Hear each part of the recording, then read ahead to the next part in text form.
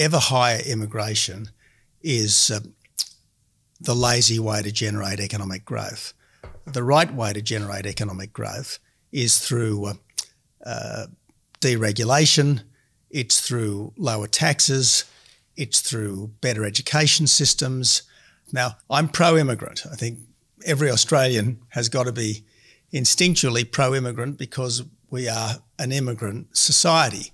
Immigration on this scale is driving the explosion in rents, the explosion in house prices, which is making it almost impossible for young people to get ahead, which is adding to general social demoralisation. So this is a very important long-term issue, and government at every level, but particularly the federal government, has got to get it back under control fast.